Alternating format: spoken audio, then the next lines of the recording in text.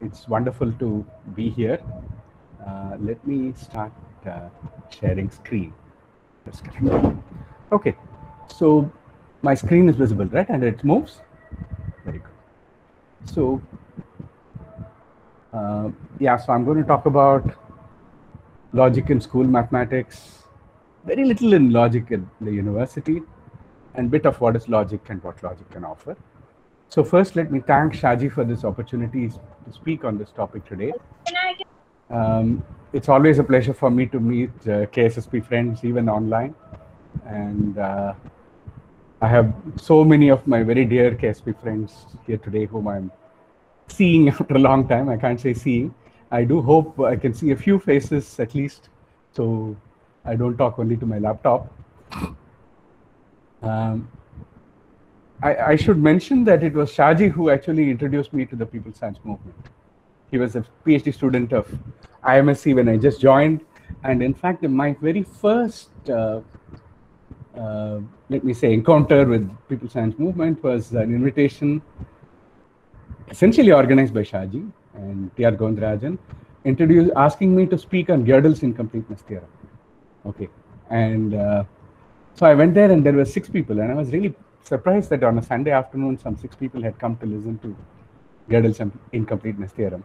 And interestingly, Shaji today also asked me for whether I can talk on Gödel's theorem. But I said, I want to talk on this because this is something that on Logic Day about, especially since I connect with mathematics and mathematics teachers in Kerala all the time, I thought I should talk about this especially. So Gödel's theorem another time, Shaji. So yeah, I thank Jayashree of Homi Bhabha Center for a lot of the research and math education that I referred to here, and Janaki Ghosh of LSR Delhi for discussions on this topic. So if there are comments and questions for which we don't have time to discuss today, my email address is here. You're welcome to write to me, and we can carry on a discussion back if it's not possible today. Okay, I wish I could speak in Malayalam. I can understand a little bit of Malayalam. So if you want to interject something in Malayalam, feel free. There will always be people to translate as well. And so, yeah. So don't worry about interruptions. It's okay. Okay, so this is quite a famous painting actually. And it's a girl standing at the window and looking inside pensively. And this is my picture of logic as far as school mathematics is concerned. In some sense, logic is there, but it's sitting outside and looking into the school curriculum. And so here is a quote from Lewis Carroll, Through the Looking Glass, where he says, I know what you're thinking about, but it isn't so, no how. Contrariwise, if it was so, it might be, and if it were so, it would be. But as it isn't, it ain't. That's logic. So, I mean, what is logic is, I'm not going to define logic, and for me, all this. And sharing is reverse, says Shastri. Are there other people who have any problem? I think otherwise, Shastri, no, sir. You may have to. No, sir, it's okay. No, sir, fine. So I think you may have to leave and rejoin, and yeah, might be okay. Google Meet sometimes does that. Okay, here is a question. Here's a problem that you find in many textbooks. Right? I have actually pulled it out of a textbook. Evaluate x squared minus 1 by x minus 1 at x equal to 1. Varun, who knows that x squared minus 1 is x plus 1 times x minus 1, says, yeah, I mean, so it's x plus 1 times x minus 1 divided by x minus 1. Therefore, x plus 1 evaluated 2 at 1, you get answer 2. But then he's told that the answer is wrong. Because if you put x equal to 1, you are dividing by 0, and that doesn't make sense, right? So he can see that the expression is indeterminate when evaluated at x equal to 1. Now, then, therefore, Varun learns that after any derivation, he should substitute and check. Okay, so these are all conversations with actual school children that I'm having. You're supposed to substitute and verify, right? And we teach this. I'm sure math teachers will agree with me. This is how we teach. But Varun cannot see what went wrong with this simplification. I mean, you do the simplification all the time, and suddenly you're told that this is wrong because x minus 1 is sitting in the denominator and you can't evaluate it at x equal to 1. What's going on? Okay. As Varun moves up to higher secondary classes, he relies more and more on simplification of algebraic expressions. Okay. In some sense, the life of a secondary and higher secondary student, as far as mathematics is concerned, is algebraic simplification. That's what you do most of the time. I am sure, children who are struggling through 10th, 11th, 12th would agree with me. And he encounters limits in class 11. Now he is told to evaluate limit extending to 1, x squared minus 1 by x minus 1. Now, and then he's suspicious. He's once bitten, twice shy, right? But now he learns that you should try substitution first. And when it does not work, you should simplify. This is what, in fact, if you look at class 11 textbooks, you'll find something like this told. And this is a standard strategy that class 11 children use. Varun accepts that the limit exists. It is 2 and moves on. But he is acutely uncomfortable. Something is wrong with this whole business, right? The math classroom rarely acknowledges Varun's discomfort as legitimate. In fact, at this point, if you don't feel uncomfortable, something is wrong. You're not really questioning mathematics as you are learning it. Otherwise, if you're just accepting whatever you're told at this point, you are not thinking through. In fact, I would say that you're missing some very important element of logic. What was wrong with evaluating it at x equal to 1? And what is okay about talking about limit extending to 1? And this difference is very crucial. And if you don't really understand that, limits are going to create a problem. And calculus is waiting for you to create all kinds of problems. And this is the thing about logic in school mathematics, right? And I think this kind of discomfort, as I said, I call it legitimate. It's legal. We have to accept it. In fact, we have to discuss with students, whether they are confused or not. And if they are not confused, why are they not confused? Right? Now, what are the content areas, among the content areas of mathematics, which one involves logic most? I usually ask this. Unfortunately, this is an online thing. Usually I do it with school teachers and I take a vote and ask how many people think number systems is most, algebra, geometry, trigonometry, calculus, probability, statistics. These are all the content areas, and and it doesn't matter. With college teachers as well, you can discuss. And usually when I do this, almost all workshops, geometry is the one that wins most. Because geometry is the one that has really maximum logic. Because there are proofs, there are theorems, proofs, and so on. Other things, So that's why I thought, of course, it's true that. But I would like to say that that's not the point. Everything has logic, right? And but how do you tease out the logic that is there? So I'm going to take only examples from algebra today, because that is the one that usually teachers say has least amount of logic. And if that is so, that's a tragedy. Okay, there are some hands, but I'm not going to look at that. Now, reasoning in the school curriculum, if you look at class 11 textbook of NCERT, there is a chapter called mathematical reasoning, and it introduces students to propositional logic, basically Boolean logic. And chapter 14 is the one. There is one section on statements, one on combined statements, and then use special words like and or. So logic is about saying P and Q, and then there is a whole section on implication, and with special emphasis on when you go from P implies Q, Q implies P is the converse, not Q implies not P is the contrapositive. You have all these things. And you have one section on validating statements. Basically, how do you validate whether a statement is true or not? Now, interestingly, the text principally focuses on the language of propositional logic. This is what logicians would call propositional logic, where you have sentences which you combine using and, or, not, implies, etc. And if and only if, things of this kind. And there's a lot of text devoted to formalizing statements in English or Tamil or Hindi or whatever into the language of propositional logic. The section on evaluating statements actually offers 3 methods of evaluation. You have direct evaluation, whether it's true or false, contradiction, and contrapositive. And the Contradiction, I find that many students have a problem. What does it mean, proof by contradiction? And what is the difference between contradiction and contrapositive? And, very often you say, suppose not. And students say, what do you mean, suppose not? I mean, you're trying to say it's true. How can you suppose it is not true? And so on, right? And these are very legitimate concerns. There is an emphasis on saying that even a single counterexample can invalidate a statement, in contrast to if you want to validate a statement, you can't just give a whole lot of examples. Even a whole lot of examples will not work. You need a proof. It's all very good. I'm not saying it's bad. But then this chapter follows the one on limits and derivatives, right?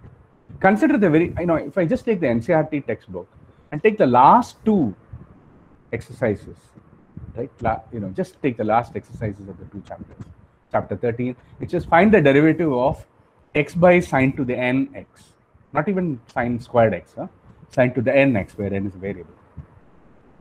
Page 344, it says, write the following statement in 5 different ways, conveying the same meaning. If a triangle is equiangular, then it is an obtuse angle triangle. Now, which do you think a student is going to take seriously, right? Come on. If you are a class 11 student, and if you are going to spend your time writing 5 different ways of this thing, which looks like something that you learned in class 7, are you going to take that seriously? Look at the difficulty of this statement. Find the derivative of x by sine to the nx, right? Which is, so no wonder nobody takes logic seriously in class 11 at all, right? And I'm very happy that it's there. In fact, all teachers, students welcome logic because it's very easy to get 5 marks out of that. All board exams will have at least 5 marks. And I'm very happy for anything where students can get easy 5 marks at 10 marks, especially when they're going to be sitting and calculating derivatives and limits. But if this is what logic is about, obviously no one gives a damn about logic, right? I mean, writing in 5 different ways is definitely not the most interesting thing to do, right? Now, which is taken more seriously by teachers and students? Obviously not, right? When you're sitting and calculating limits and derivatives, something like this seems like, childish stuff and a waste of time. And what is very interesting is class 10 and class 12 textbooks have appendices titled Proofs in Mathematics, and they give examples of deductive reasoning, they illustrate case analysis, proof by contradiction, and also a very interesting section on mathematical induction. Most of the examples come from number theory or geometry, not calculus, which is the major concern of 11th and 12th. Now, why am I saying this? By the way, I was very much part of that discussion in NCERT in the mid-2000s. NCERT, I must also say that I know that NCERT textbooks, when they were written, these were actually main chapters. But there is a big this thing with CBSE, and CBSE said, no, this is not going to work. Teaching this will be hard. Exams will be hard. Finally, it was moved to appendices. Now, of course, once it is an appendices, what is the signal? It means that you're not going to ask question in board exam, and of course, nobody then bothers about it, right? This is some kind of an equilibrium where everybody is happy. I mean, it's important, so it's not that you can't say it's not there in the book. It is there in the book, but it is there in the appendices, and of course, what happens, we know. What about in the university, right? CPR is here, right? There are great math teachers here that I know. CP Narayanan is here, Ramchandran is here. Now, UGC math curricula, right? If you look at there are 2 major documents. One is 2015 and the other one is 2019. The first one talks of logic mainly in the context of reasoning, critical thinking, etc. The latter actually includes an elective course in mathematical logic. This is a fairly recent, it came out only during, just when the pandemic started. I don't know how much it has actually been even looked at by university. None of the core courses include any logic component, especially if you look at real analysis, there is some bit of set theory, not very much mathematical logic. Computer science graduate schools include a course in logic, but that's only in a few IITs. NIT Surathkal has, I know. NIT Calicut has an elective course in logic, I know. I know logic teachers there. There are a few places that I see here and there, but generally I don't see very much. Now, the question is, how much doing an elective course in logic help a mathematics student? I don't see any rationale spelled out in any math curriculum documents. Computer science curricula that include logic do spell out applications of logic in system design and verification, in databases and artificial intelligence. It's a mention. Training in formal logic used to be considered indispensable for discipline programming in the 90s, especially 80s and 90s. By after, I think, 21st century, much of this has gone down. Very few institutions follow that whole Dijkstra, David Gree's style of teaching programming these days. So we will not talk about logic in the university at all. What about logic for school mathematics? What's really the relevance? Is there such a thing as a logic of school mathematics? If yes, should it be taught in school? Now, my answer is mainly that mathematical logic can clarify many problematic issues in school mathematics. For example, Varun's conundrum that I mentioned. In fact, I think this is the best use of logic. In fact, most importantly, here I want to mention that it can help teachers understand the unity of mathematical thought, not only between high school and the university, but also within school mathematics, between algebra and geometry, for instance, and number theory. So what is logic? What do we have in mind when we talk about logic? The language of propositional or predicate logic. Predicate logic is the language of mathematics in general, when you use for all x and there exists y and so on, right? And what about formal proofs? Reasoning, what kind? Mathematical induction, deductive reasoning, inductive reasoning, probabilistic reasoning, argumentation. This is something we don't talk about at all. In NCF 2005, there is some importance given to the notion of argument within mathematics as a process, as opposed to proof. Proof is very different from arguments, and we don't really discuss that much, or is it something else altogether? Now, okay, yeah, I'm not going to do this exercise. You know, if you write down a deductive proof, right, base angles of an isosceles triangle are equal. Now, if you're going to write a proof like this, does the language of propositional logic, writing and, or, implies, and so on, does it actually help you do such proofs? Do we gain by writing down a formal proof indicating axioms, step numbers, and rule names? I mean, that's what the class 11 NCERT textbook chapter 13 would have you believe. Clearly not.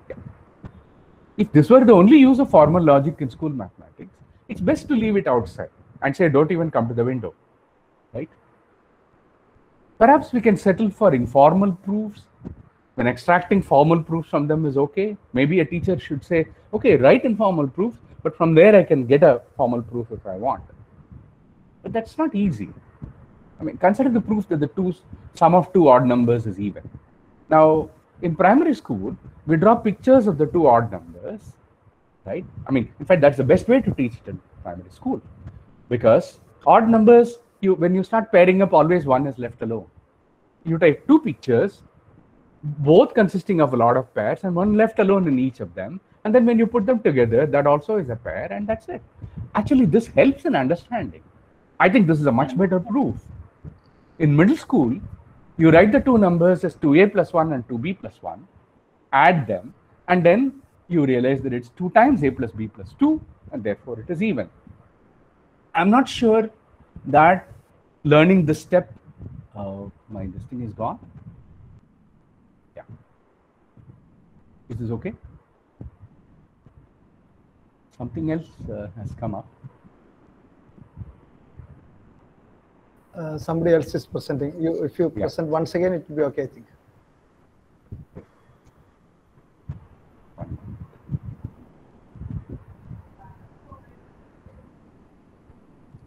Okay.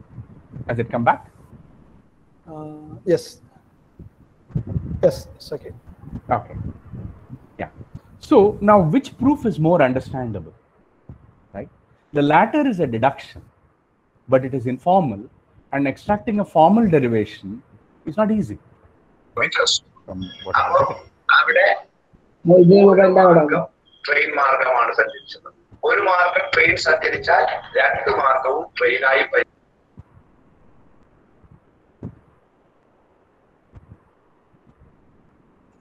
ആരാണ്?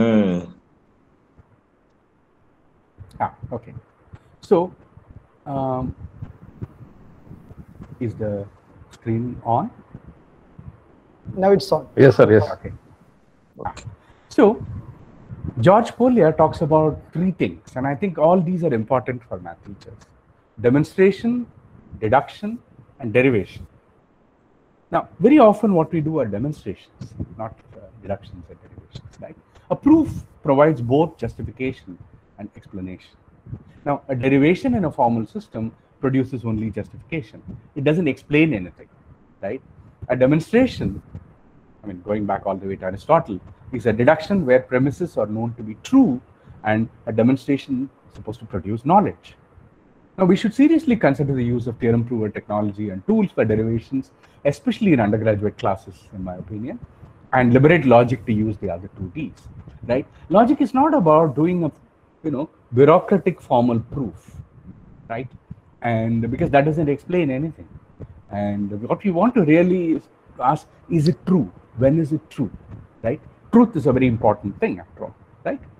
And we can use computer algebra systems, but we don't really think of use of logic tools. And I think that can be very important and useful as we go along.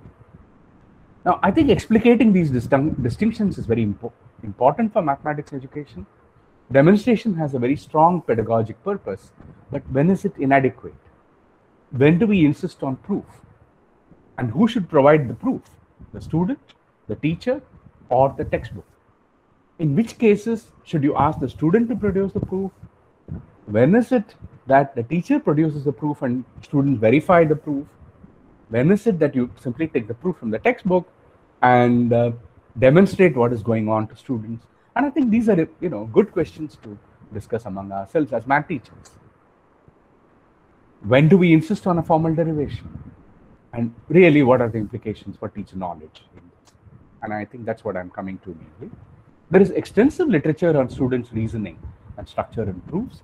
For me, the leading light in all this is always Freudenthal, Hanna, Miyazaki, Toll, Weber, De Villiers. There are very, very good things. I can give you references for anybody interested.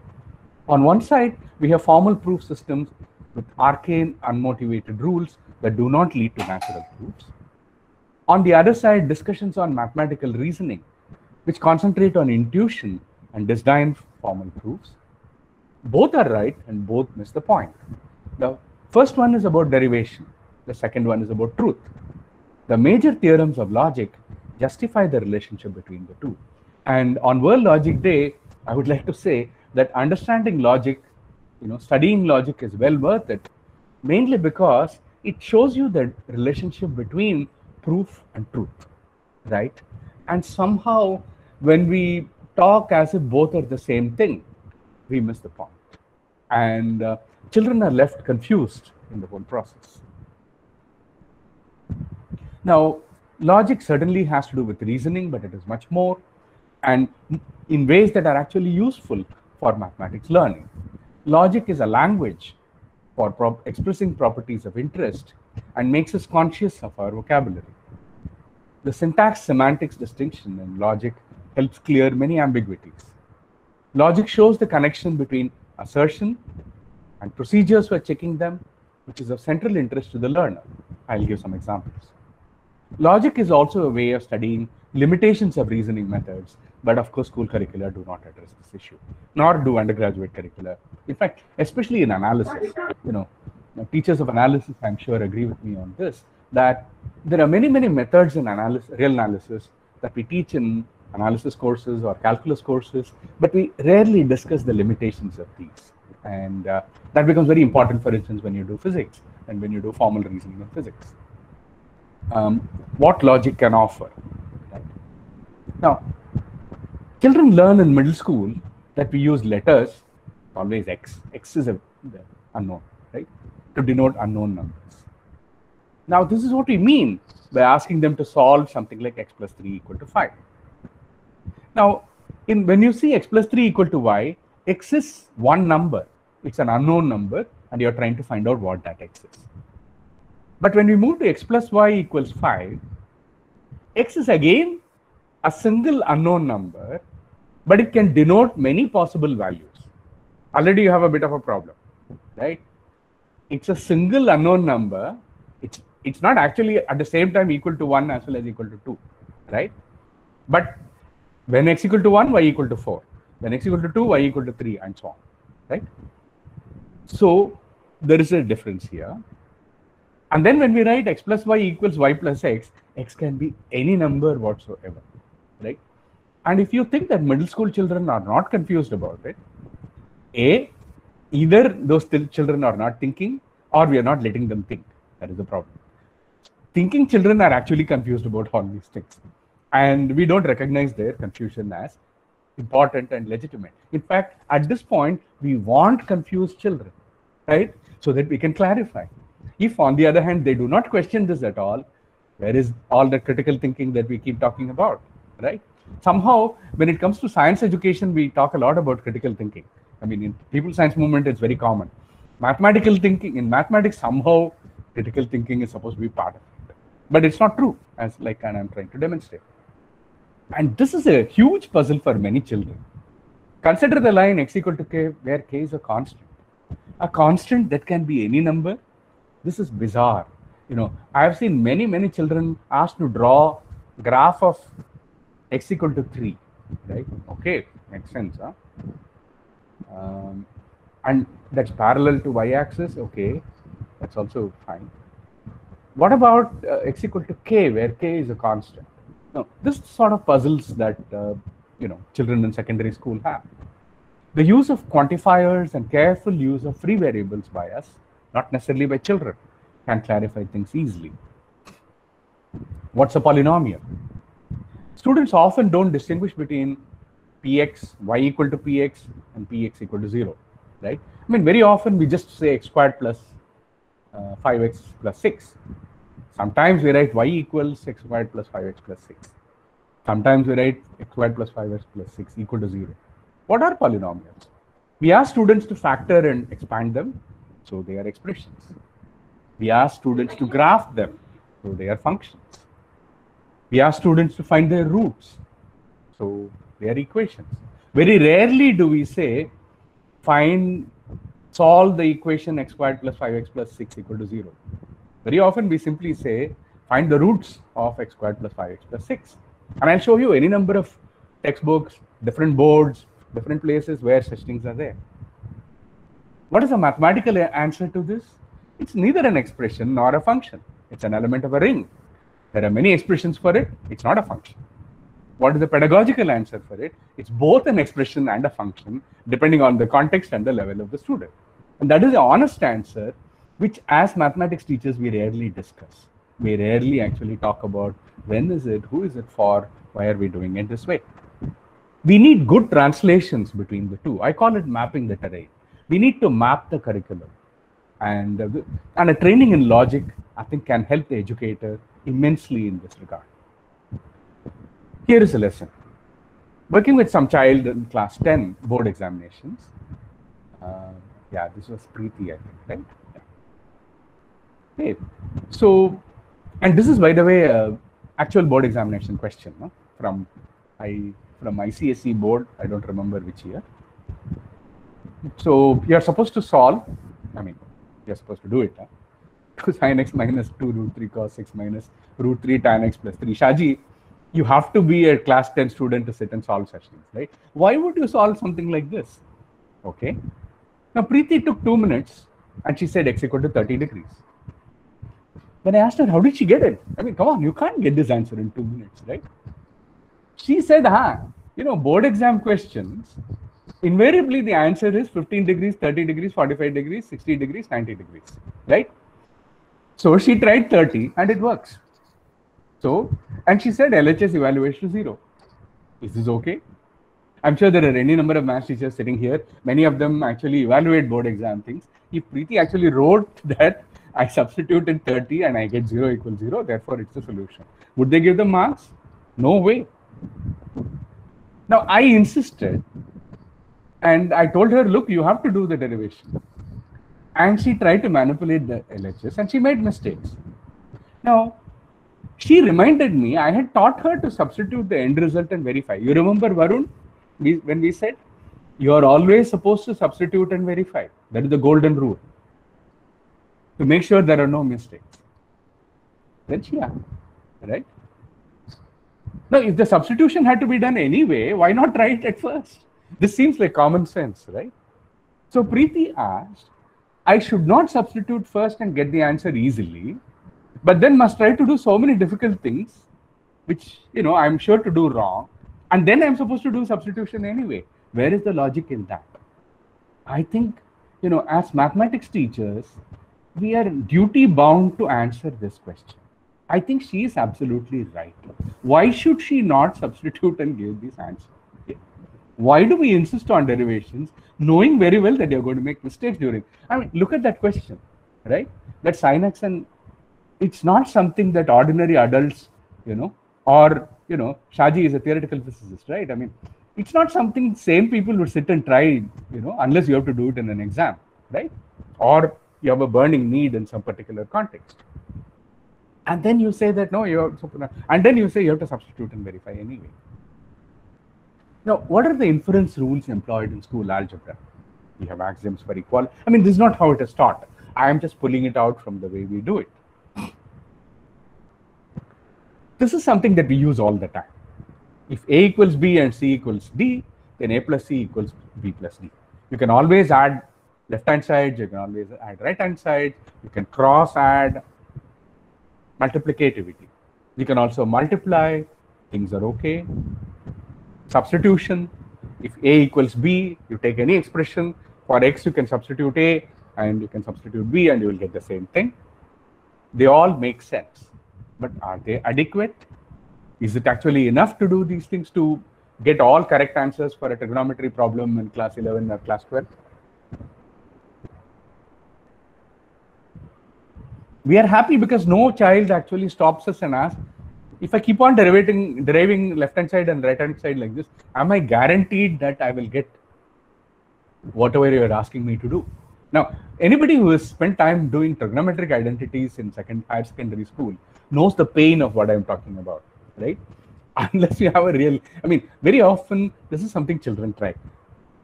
There is an identity that you have to do.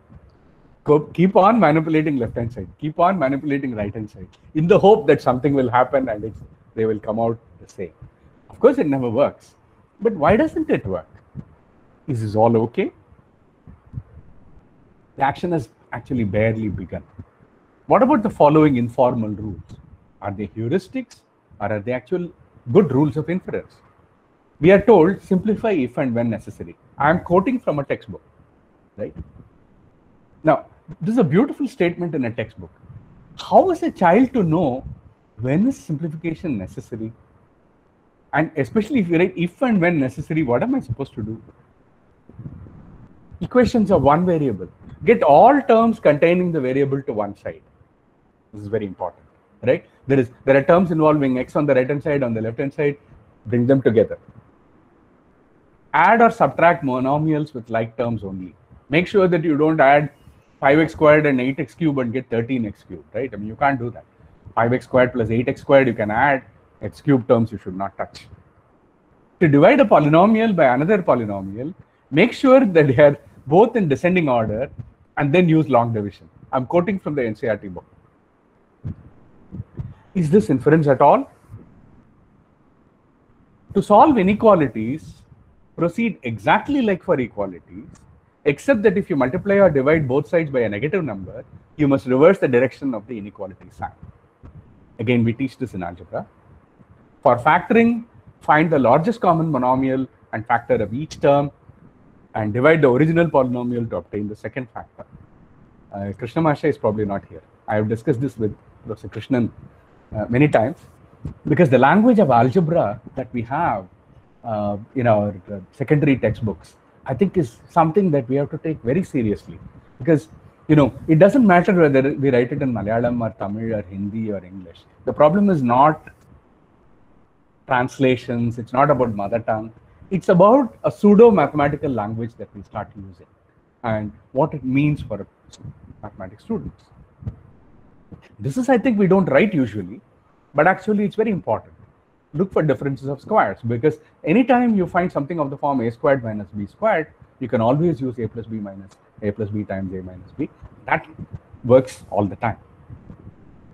Now, the procedural conceptual divide, following rules as opposed to thinking, conceptual, is all important in mathematics education. Now, we have presented one set of rules that are easily formalizable in inference rules in a deduction system. The other set of heuristics are really computation rules. Now, there is a deep theorem in logic known as the Curry-Howard isomorphism that says actually both are the same thing, and that you can actually go back and forth between the two. And for mathematics teachers, it can make a lot of difference to know these very important theorems. In fact, much of the divide is not mathematical at all, it's pedagogic, and it can help pedagogy, right? Very often, we have exercises such as, without calculating, answer whether this is true or false. Now, often, curriculum emphasizes assertions and proofs of assertions, right? For instance, if you take the exponential laws, the textbook will give detailed proofs. And very often students ask, why should I learn all these things? Because the exercises will not ask me to prove anything. I have to only apply it. I have to only check whether this inequality holds. Now, this is one reason why students often mistakenly resort to examples and explanations. When you ask to prove things, they only give explanations, right? Now, what is the relationship between proving an assertion and checking that the assertion is true? These are different things.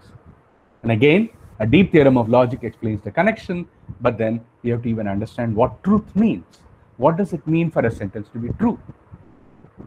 The idea of verifying an assertion is central to computational thinking. When we ask children, primary school children, to divide 20 toffees among 10 children, if you also ask them to verify that all children have been counted and that all toffees have been given, we see the need for verification very early on. Fluency in arithmetical calculations requires an ability to self-check the answer. When students do constructions in geometry, when something goes wrong, same problems surfaces. Statistics, that's a huge problem, especially when you work with a lot of data, because if you do not self-check what you have done, you can get into very serious problems. Elements of logic can play a useful role all along the school years in this regard. I mean, I am using only algebra examples today for a particular reason. Actually, I can give you examples from number theory, from geometry, from trigonometry. All these things are very similar. Now, until 19th century, geometry was thought to be the assertion of truths derived from premises about the real world seen self-evidently to be true. That is Euclidean geometry. Euclid's axioms and postulates, these are assumptions seen to be true from the real world. We now see, after non-Euclidean geometry came along, we realize that geometry is actually deduction of conclusions from some geometric hypothesis. Does it matter for school mathematics? Yes and no. Now, the notion of truth, right, the notion of counterexample is taken for granted in mathematics, but it's not intuitive. We often consider statements to be true if there is overwhelming evidence for it or very little evidence against it. Now, I once did a series of exercises with secondary school children on their use of P implies Q. Their use was frequentist in the sense that implication holds if in most conceivable situations when P is seen to hold, so is Q. Once when I asked, does x greater than y implied x squared greater than y squared, a student told me this was both true and false since it was true for half the numbers, right? An interesting assertion, right? Because for positive integers, of course it's true. In fact, he was talking about integers. And for negative numbers, yes, okay. So now all this is important for teachers to understand, right, in classrooms. Now, the fundamental notion of modern mathematical logic is to distinguish syntax and semantics carefully and unify deduction, which is a syntactic notion, with logical consequence, which is a truth-based notion. For instance, if I ask, is x squared minus 2 equal to 0 true? Well, it depends on what x range is over, right? Because obviously, if x is over integers, this is not true, but over real numbers, it is true, because there is a solution. Is the angle sum property true?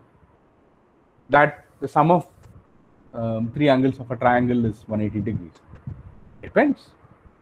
If you consider triangles on the plane, of course it's true, otherwise it's false. Is multiplication repeated addition? Yes, if you are in primary school. But, root 2 times root 3, you cannot explain using repeated addition. I mean, after all, a field has both addition and multiplication because multiplication cannot be reduced to addition. The notion of truth in models is therefore worthwhile for mathematics educators and teachers to comprehend and appreciate. And the main point I want to make is that students are confused about these things in very different places, and mathematics education does not take it seriously. And then we say students find it difficult, etc., etc. And yeah. So here is a one-slide course in mathematical logic. Tarski formalized the notion of truth in a structure. We can talk about the syntax of a logical language, where we can talk about predicates, relations, etc. And then you say and, or, not, and so on, and then use quantifiers like for all there exists. Now, this is basically the language of all textbooks, anything that you write geometry in, for instance, or calculus. Mathematical structures like real numbers, complex numbers, integers, graphs, all these provide semantics or interpretations for these symbols. And therefore, when I write plus, I'm talking about addition over integers, addition over real numbers, addition over complex numbers, and they mean different things. And we can talk about a sentence being true in a structure. Like I said, there exists x such that x squared minus 2 equal to 0.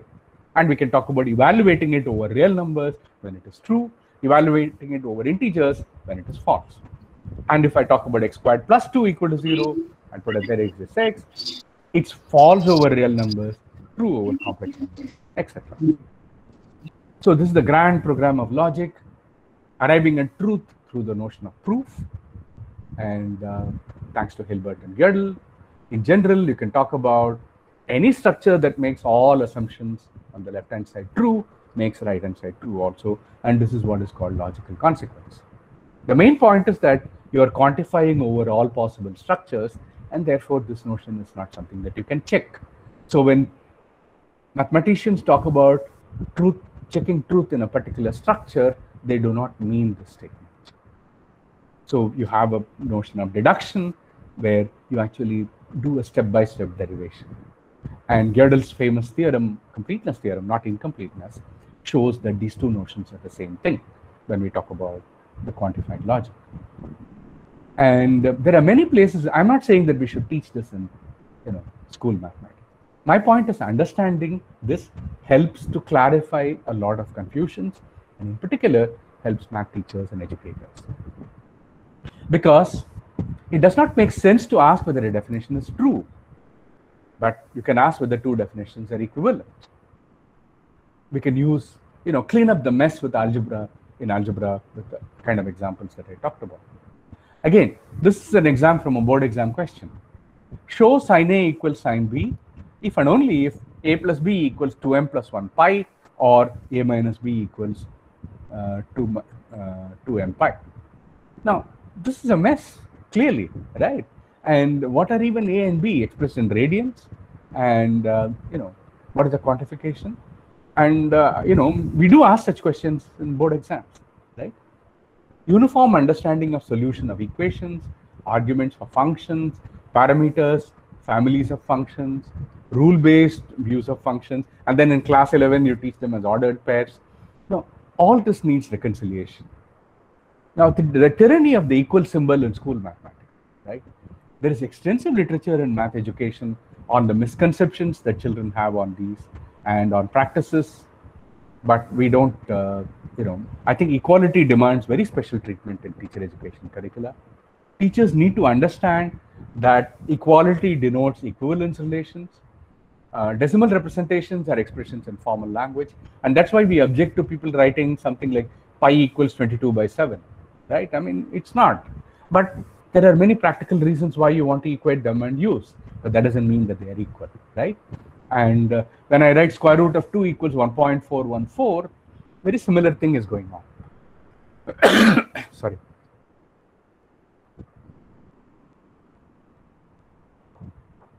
Yeah, when we write x squared minus 1 equals x plus 1 times x minus 1, we are really talking about equivalence of functions from real numbers to real numbers. Both the left-hand side and right-hand side denote, when we interpret them as functions from real numbers to real numbers, then we have to look at what it means when we start doing these operations. And this takes us all the way to limits and equivalence. For instance, 0.9999 equals 1. This is not an equality, it's an equivalence. Much of the confusion in differential calculus has logical origins. A student once asked me, how can we write limit extending to 0 sin x by x when we don't know whether the limit exists or not, right? You asked me to find out whether the limit exists or not, but then how can I even write limit extending to 0 sin x by x? In fact, a worried student once asked whether we should check all the places where limit is given in the book to make sure that limit exists. Now, can you imagine a physics course where you ask the student to check where whenever you have written an integral, that function is actually integrable, right? Come on, we don't do these things, and we should not. I'm only saying that what justifies factorization when division by 0 is not allowed, right? What's the language that we are using? What is the notion of reasoning that is going on? If a student asks whether there is a method to check whether any given function is differentiable at a given point, how should one answer? We are very lucky that our students don't cross-question us on these things. In fact, we don't allow room for students to even ask us these questions. So truth in models opens our eyes to uniformity of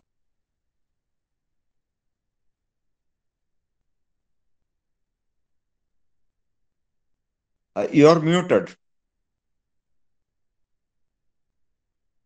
Jam, you have, okay, it's okay. Sorry, I don't know how this happened. Yeah. Okay. Yeah. So there are many ideas applicable to Boolean algebras, natural numbers, integers, rationals, reals, at the end, complex numbers. We use the same notation, we use the same kind of structure, but we mean different things as we go along. And students do get into problems because of these. Now, very similar things apply in geometry, and I'm not taking those examples because I want to. The important thing is that there are very nice connections from geometry to trigonometry, which we do not take up at all. We do not explain the connection at all in school. And I think all this is room for logic. I was once interacting with some students on mathematical explorations. Now, Satya was very interested in algebraic exploration. She asked me, I'm only used to showing equations that the book already tells me are equal. What if when I try something new and end up with expressions that are not equal? How will I be able to proceed with them? That's a very reasonable question to ask. I mean, we have ways of doing equations, but we don't know anything about inequalities, right? And especially in algebra. Now, a student who wants to work with expressions, and she was genuinely interested. Basically, what she asked me, she doesn't know the language for this. She's asking, are the rules used for equational reasoning actually also okay for proving inequalities? It's a beautiful question. Satya is a logician. And this is exactly what logicians do and logicians think about. It's reasonable to ask whether the methods that we use in mathematics classes are reliable. Teachers mostly assume this. A teacher asks, we use only rules for solving equations, for factorization and for so on. How do we know that they are correct? Another asks, in geometry, we only discuss statements that we can prove. How do I know what can be proved when I just look at a statement, right? We ask students to solve polynomial inequalities over one variable and mark the solution as intervals, right? Very often we do this on the real line. How are we even sure that this is always possible, right? These are not easy questions to answer. They are all good questions. There is one single answer. Welcome to mathematical logic. In fact, this is something that mathematical logic clarifies very beautifully for you. And here is Alfred Tarski. Tarski proved, Tarski, there is a famous Tarski's high school algebra problem, asked just the same questions, completeness for school algebra. An equation between polynomials is true if and only if it's provable in equational logic. And Tarski proved this as a theorem, and that's what many of the things that we use in school mathematics depend on. Tarski's proof of decidability of real arithmetic assures us that a set of reals satisfying a polynomial inequality can actually be represented as a finite Boolean combination of intervals, which is what we ask students to do in the board exam, but we don't really know why that is true. In fact, the proof of this is very, very useful and a very illuminating proof. In fact, Euclidean geometry is incomplete, but there is an algorithm to check if a given sentence is true in the standard model. In fact, no such algorithms exist for integers. That's Gödel's famous incompleteness theorem, which later, I mean, it doesn't settle this directly. Alan Turing in 1936 showed that there is no such algorithm. And that algorithm for doing this for geometry goes back to one of the great mathematicians of late 19th century, David Hilbert. And these are all beautiful theorems of logic. Knowing all this can help the secondary school teacher not only in gaining conviction in the content, but also make up her own inference rules, ensuring their soundness. I mean, in fact, I would say, especially for secondary, higher secondary teachers and for undergraduate teachers, I think these things can make a huge difference. So let me end with saying that logic really stands outside the school mathematics curriculum. For improving teachers' own understanding of mathematical content in algebra, geometry, trigonometry, and calculus, a short and rigorous introduction to mathematical logic can be of great use. This can be of pedagogic value, especially in bridging the conceptual procedural divide. Does it need a reshaping of curriculum? Can theorem proving tools help? I don't know. But I think it's worthwhile finding out answers to such questions. And aside, propositional reasoning is easy and friendly and can play a useful role in discrete mathematics and computational thinking. And that again is an opportunity that's not utilized at all today. That's not central to what I'm saying, but not important for mathematics education. But since computational thinking is becoming very important, and I think that's also something useful. Let me end with quotes from mathematicians that I like very much. Here is David Wheeler. Because mathematics is made by men, not women, I suppose, and exists only in their minds, it must be made or remade in the mind of each person who learns it. In this sense, mathematics can only be learned by being created. And I think this is very important for us mathematics teachers to keep in mind all along. And here is Herman Weyl warning us that logic is the hygiene the mathematician practices to keep his ideas healthy and strong. Okay, thank you very much. Thank you, Jam. Now it's open for discussions. Jam, can I ask a question? See, usually in learning mathematics or physics, we use intuition, right? Not a very formal kind of logic, but that seems to help in understanding things. So is it, I mean, formal logic, is it necessary always? I mean, no. In fact, I don't think, I'm quite against the use of formal logic. Okay. I don't think, it helps. What it does is that, like I tried to say, intuition is about truth, right? Much of our intuition that we use is to say this is true, this is false, right? And formalization helps where there is confusion, right? The point is that intuition helps discovery, but it can also lead to points of confusion. In fact, that's why I was showing you what I call legitimate confusion, right? When you reason intuitively, there are many places where you are confused because you should be confused, right?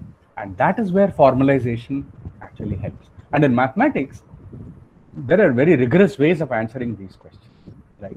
And learning them actually helps. So the use of, I'm against the use of formal derivations and formalism on a routine basis. Especially if you start doing things in a routine way, they just become boring, unintuitive, and pretty much useless. If you can actually directly figure it out, why would you sit and bother, right? But on the other hand, wherever there are contradictions, wherever there are problems of this kind, and there you have to rely on formalization. And in fact, that's how we talk about process of science, right? There is a process of mathematics. In mathematical processes, formalization invariably comes because you can catch inconsistencies. And mathematicians, in fact, talk in very informal language. When mathematicians work, one of the best kept secrets from math students is that mathematicians don't do proofs, right? When you're doing mathematics, you're always looking for counterexamples. It is when you make conjectures and you look for counterexamples. When you find there are fewer and fewer counterexamples, you start looking for proofs. Even then, you're looking for proof strategies. Proof is a final thing. The written proof is something for communicating, for publication, whatever. It's not part of the process of doing at all, right? But then that formalism is very important because it helps you detect your own inconsistencies, right? And quite a lot of the thing is about guarding against inconsistency. And I think that is where a lot of the work really comes. One of the problems that I have found in maths textbooks, at least I consider it as a problem, they don't give any idea of how this idea came up. I mean, they don't give any into history. Yeah. So that's also needed. At least in physics books, some books will tell you how, what are the experiments done, what are the contradictions, and what they started thinking about. Yeah. I mean, that's of course, and that's a very big problem. There are some questions and comments. Yeah. Can you see it? One moment.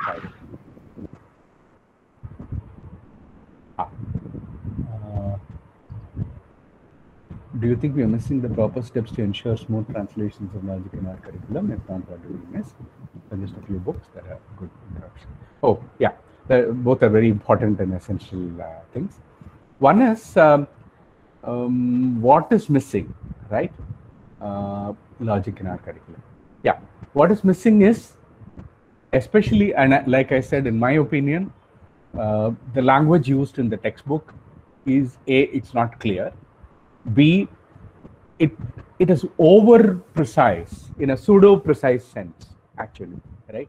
The important thing is that you don't actually accept the places where there is confusion and give, explanations. When you give rules, you don't say this rule, you don't talk about limitations of rules. So one part is in textbook writing, right? And explaining, or guidebooks, and we don't have teachers' handbooks, which is a major problem, because secondary school teachers or higher secondary teachers have only the textbook and don't have any ways of anything on pedagogy. So that's a problem.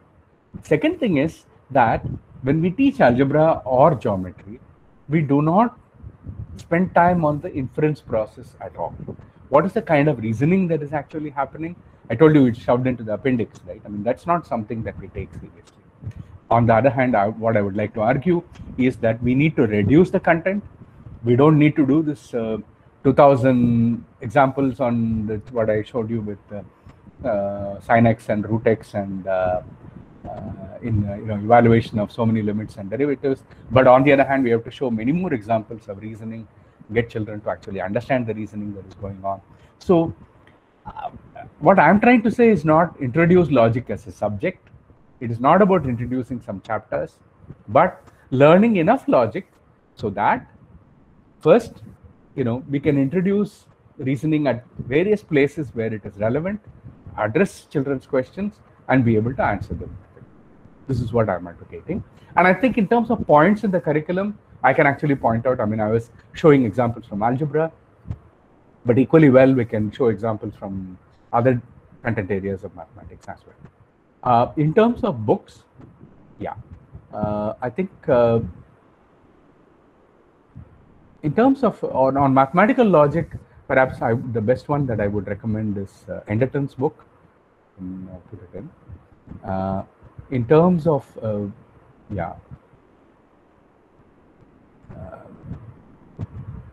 I can maybe post some on There are very many important and interesting textbooks in mathematics, in logic, that are actually written for this kind of, in a general sense. Schoenfield's book on mathematical logic is the classic, and I think I would strongly recommend.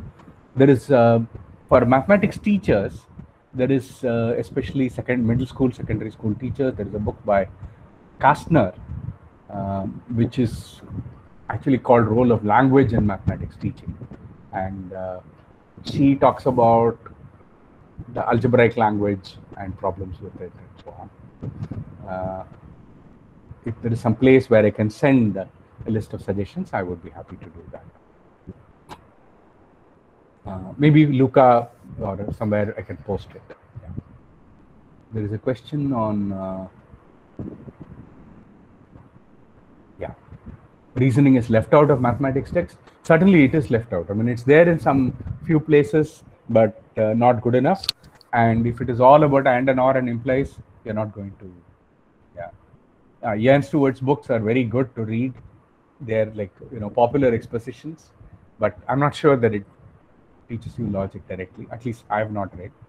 But computer science, we use Boolean algebra to handle logic. Is there any other mathematical method that can be used by computer science to handle logic? Now, I was referring more to when we teach programs, when we teach programming, right, in higher secondary level, we do not find any way to talk about the correctness of the program, right? However, I mean, students do, right? In class 12, there are many number theoretic questions that we ask. Write a, I don't know, Java program to check whether a number is a perfect number or not, right? Now, this kind of, there are many such things given, but students have no way of checking whether their program works, and no way of arguing that their program is actually doing the correct thing, right? And this is where logic can play a big role. Boolean algebra is only about teaching Boolean algebra. I'm not even sure we need to teach so much Boolean algebra to learn computer. The main point is that they do a lot of programming, but there is no notion of program correctness at all. Program correctness is all about logic. In fact, that's the right place to introduce logic. But that we don't even have it in undergraduate classes, let alone higher secondary. It used to be taught that way, like I said, in the 90s, but by now we have given up on that. Any other? Hello, sir. Thank you so much. Actually, it's a very nice talk, but I couldn't attend it. But thank you so much, because I'm a physics student, right? But from my childhood, I don't have a very good mathematics teacher like you, because someone who is talking about mathematics is actually great, because I was very fond of mathematics as a physics student. But is there any way how you can introduce this?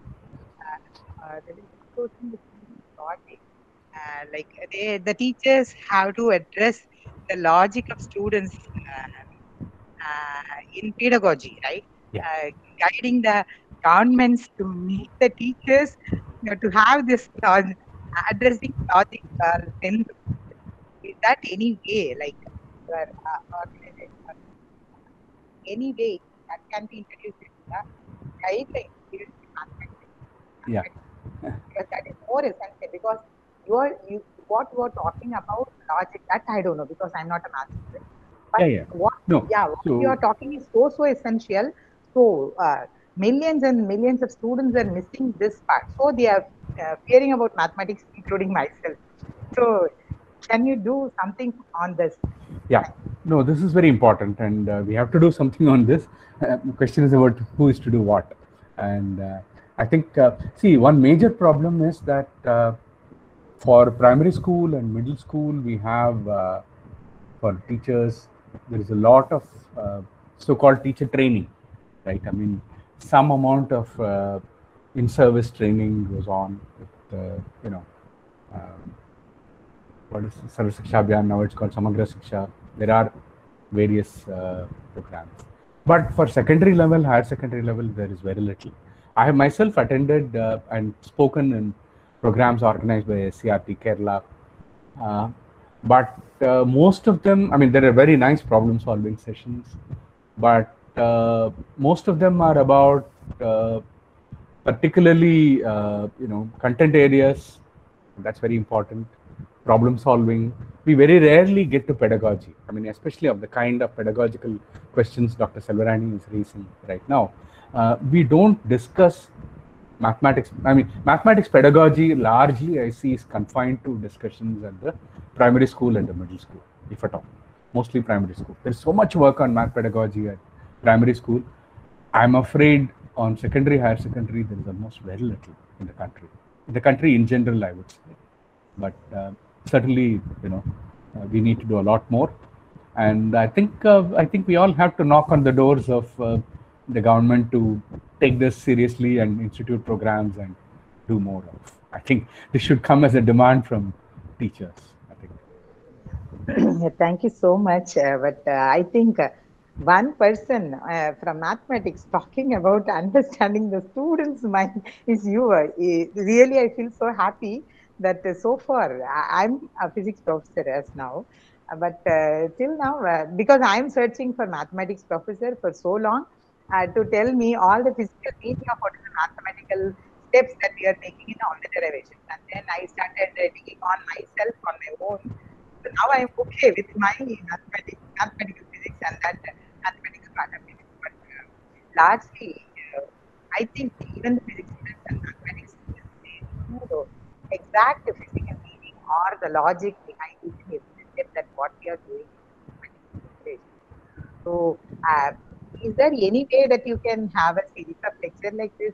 Can we connect it with this kind of mathematics exclusively for this session? Is it possible with your organization or something? I just want to know. We can see, yeah, we can see. We can always try. Sure. Yeah, thank you so much. You're most welcome. Sir, this is conversation. Shall I? Yes, sir. Yes, miss. Yes, sir. Really, you know about me very well, and I'm actually a child in this forum because I'm not much about now knowing mathematics. So I know only about the Sudoku creations and all. Whether my question is here. Before you go on, I don't know, people know Kumaresan well. I must introduce Kumaresan to this group. He works on railway locomotives. He drives trains. Right? Yes, a pilot, yeah. He's a pilot, and people don't know. And he's a great mathematics enthusiast. He's internationally known for Sudoku competitions. He conducts them, he designs, he creates Sudokus. One of the most creative persons it has been my fortune to know through all the science movement. And so I think PSM is the right place for this, to have a trained pilot talking to us about mathematics. Yes, Kumaresan, please. Yes, sir, can you please put on your video? We can see your face. Actually, the lights are very rare because I'm sitting in my rooms where I'm just in the open place where the light is very little. Okay, fine. So, yes, yeah. Now we can see you, Kumaresan. Great. Yeah, yes, sir. Thanks for your introduction, sir. Yeah. Actually, my question is here. To attract the students towards this logic and mathematics, whether we can introduce the type of logic games like Sudoku. There is a lot of things are because the people know only the Sudoku, the numbers which is from 1 to 9 to be placed within this box and all. Simply the people who knows through the newspapers. But there is a lot of places, lot of things we can do it in by introducing so many variants. Which is also know very well about like killers, algebra, diagonal, so many things. But by introducing that type of games to the in the curriculum, so that the people, because the students or whoever maybe in that time, if you introduce in the way of playing or a game, the people will attract to do something like that. So if we introduce that type of the thing in the curriculum, whether it can improve the understanding of the logic or the mathematics or in something like that. I'm not able to. No, it's not a question. You know my answer to it. The answer is a big, loud yes, yes, yes. I mean, we must do. I think logic games are extremely important. You know how enthusiastic I am about Sudoku and its role in this. And I think, Sudoku is a wonderful example of a logic game. And it's great that it's very popular. There are many logic games, and games are really the way to go. and it's a great way. In fact, I have even given a lecture on probabilistic reasoning using Sudokus. So you can equation solving using Sudokus. So there is a lot that we can do. Unfortunately, these are things that people like you do. In general, we don't take seriously enough. And I am very happy that you have said this, because people science movement, in my opinion, must take mathematics much, much more seriously. I mean, we do so much work on science education. I mean, experiments are very important and all that, but we don't do, even a very small fraction of that when it comes to use of logic games, math games in general. And I think I'm very happy that Kumaresan has pointed this out. We need to do a lot more on that. I'm always ready, sir, to share about my experience and creations to this type of thing if it is going to in the form of Definitely. curriculum. Yes, we have a forum, Logic Puzzles India, which representing World Puzzle Federation. Yeah. Why don't you put that Logic Puzzles India site on the chat? Yes, sir, definitely. I'll put all the IDs. Someone also asking about the IDs, so I'll put it here. And if Shaji sir want to know, sir, definitely I'll share all the things. Yeah. Thank you. Yes, definitely, sir. Thank you once again. Yes, thank you very much to you and to all. Thank you.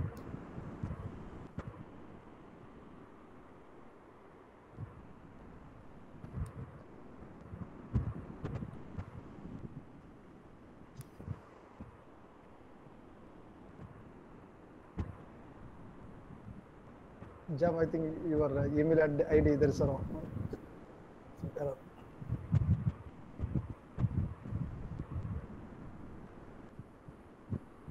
Okay. Yeah.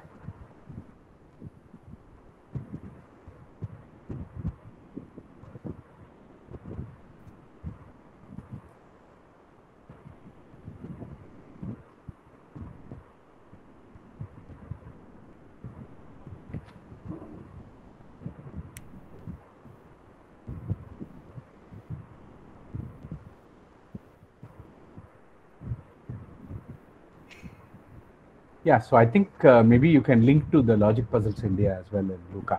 I think this will be something that.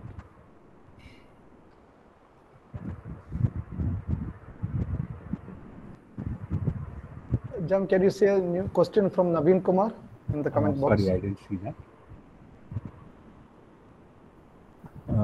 Does mathematical communication have a role in developing mathematical logic abilities? I mean, this is chicken and egg, right? I mean, developing logic abilities helps you communicate better, and doing more on communication helps you logic better. So I think these are all things that go hand in hand. But in general, your point is very important for math education in general, because mathematical communication is not something that we take seriously. Reading mathematics, writing mathematics is, I think, very important. And if we actually train our children to write mathematics much more, not so much worry about just, finding answers to questions and correct answer, right answer thing, about really quality of writing, talking mathematics. In fact, I've always said that the most important thing, especially we talk about fear of mathematics and so on, anybody who talks mathematics is never afraid of, you're never afraid of things that you talk about. So, like I said, there are great teachers here like P.K. Ramchandran and so on. So, who get students to talk mathematics all the time. So I think it's once that happens, formal communication, all this comes. So as always with language, spoken language is first, written language is later.